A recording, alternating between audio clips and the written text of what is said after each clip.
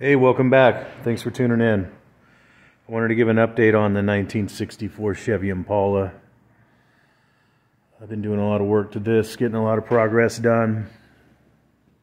Working on the brakes, working on the suspension. I got the new power booster in, brake master cylinder, A-arms with the high energy suspension, drilled and slotted rotors, disc brakes, all high energy suspension parts throughout, new shocks, new ball joints, new bushings, tie rod ends, sway bar.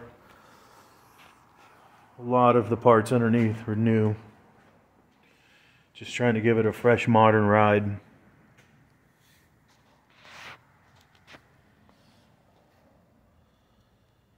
So it's getting there. It's coming right along. Next, I'm putting these flaps here. These rubber flaps. They go in the wheel well here. Help dirt and stuff stay out. I'm not sure how to attach those staples. So if you watch this, you know how to attach those. Let me know. I'm not sure if there's a special tool I need or what. So anyway, that's where we're at. Got to run the brake lines a little differently. This was drum brakes, and it's one brake line.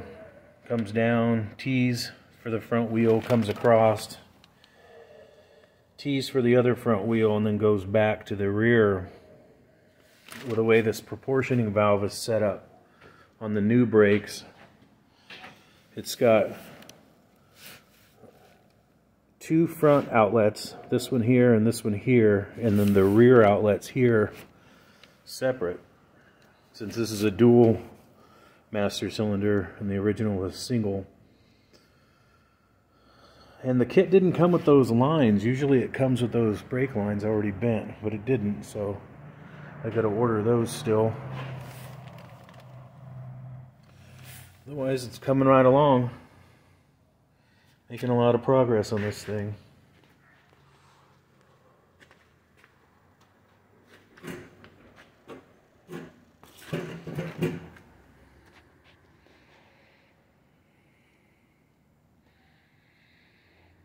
Okay, so that's the 64 Impala.